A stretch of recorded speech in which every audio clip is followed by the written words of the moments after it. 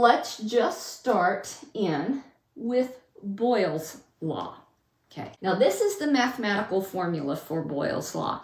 And I am not going to teach the math. If your instructor deems that important, they will teach this math within the program.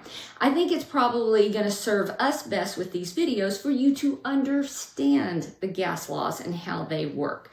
All right, so this is the definition of Boyle's law. At a constant temperature, the pressure and volume of a gas are inversely proportional. Okay, so what does that mean? It means during the experiments I'm going to do for you, I'm going to take you into my kitchen and we're going to do some experiments. During these experiments, I'm going to hold certain factors constant. So when we do Boyle's law, we're going to keep the temperature consistent during the experiment. And when we do, pressure and volume of the gases are going to be inversely proportional. That means when pressure goes up, volume goes down, or vice versa. When pressure goes down, volume goes up, okay?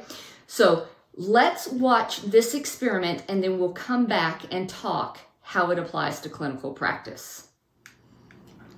Hi everyone, welcome to my kitchen. This is where we're gonna do the majority of the experiments that prove our gas laws, okay? And this video today is going to concentrate on Boyle's law.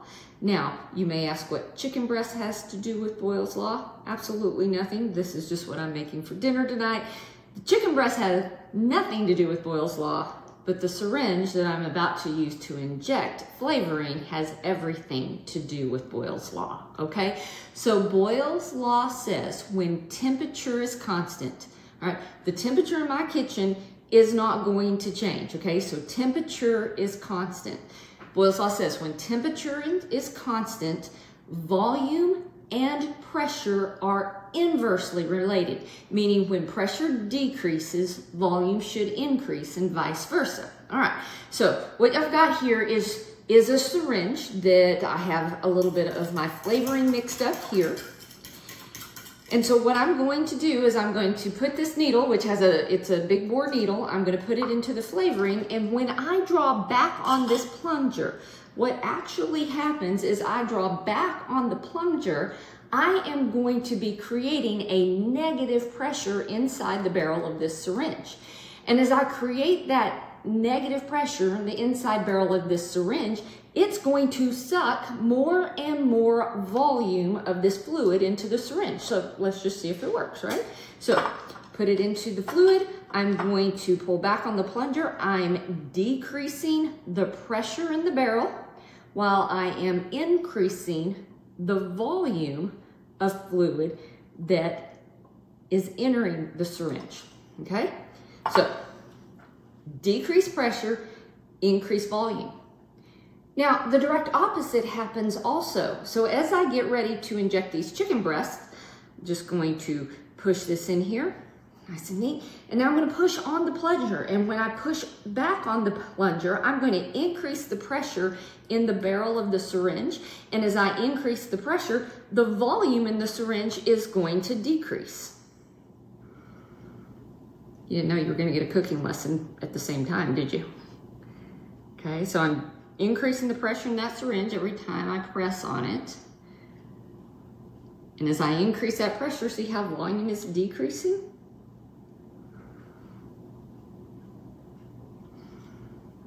All right, so there you go. Boyle's law at its finest.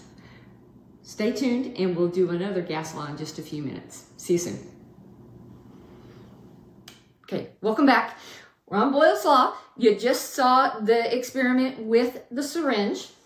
So I'm going to come back to Boyle's law. So Boyle's law states as pressure increases, volume decreases, and vice versa, as long as that temperature remains constant. So you saw with that plunger, when I pulled the plunger back, the pressure inside the barrel decreased. And as that pressure decreased, volume filled up the barrel, right? That solution that I was using to flavor the chicken, that solution moved into the barrel of that syringe. So decrease pressure, increase volume, and then vice versa. This is exactly like spontaneous breathing. So this is your clinical example.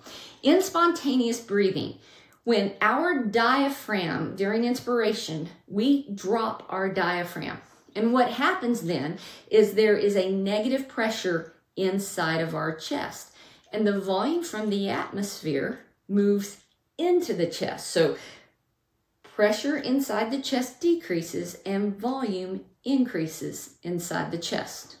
Now during expiration, what happens is our diaphragm moves back into its original position. That creates a positive pressure in our chest, and that positive pressure moves volume out into the atmosphere. So as pressure increases inside the chest, volume decreases because it's being displaced into the atmosphere. So that is Boyle's law. Lots of times you see Boyle's law in the pulmonary function lab. You're going to learn something about body plethysmography later on, or the body box. That has everything to do with Boyle's law. Stay tuned and we'll hit the next gas law.